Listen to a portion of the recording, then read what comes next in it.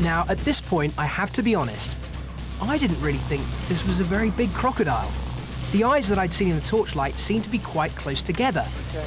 But as we brought it in closer, we found out we caught our monster. Now, but keep going. Whoa, he's a good size. Okay. You're right, a bit bigger than I thought. Okay, back here, the snap right there. Starting to roll. Here he comes. The croc's rolling. This is part of the way it feeds.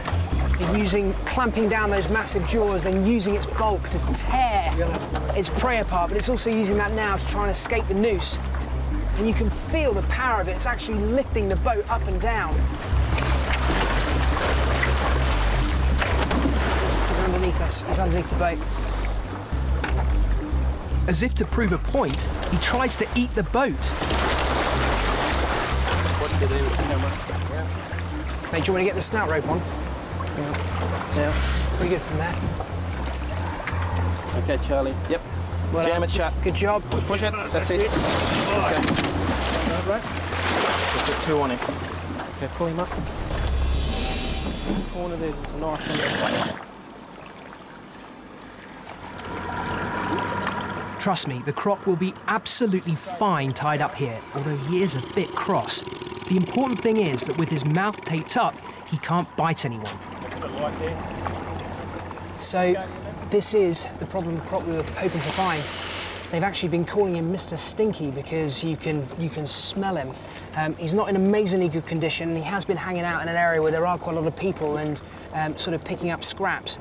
And a croc this size could certainly do an awful lot of damage.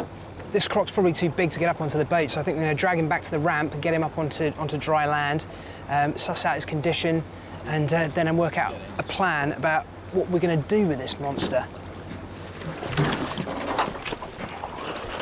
A crocodile that's playing dead takes quite some shifting. Right, so now that he's out of the water, even though he has had his major weapon and his jaws kind of taken out of the equation with that hard sticky tape, you can really appreciate quite what it is that makes this such an incredibly powerful animal.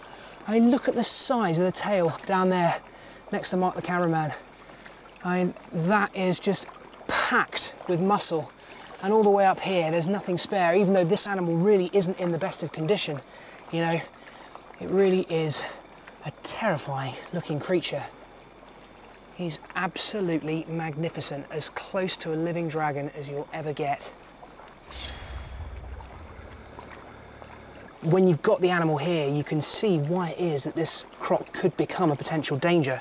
I mean, he's been in a fair few fights with some other larger crocs. Some of his feet are a bit mangled, he's got some nasty scarring here, and he's looking a bit thin, really.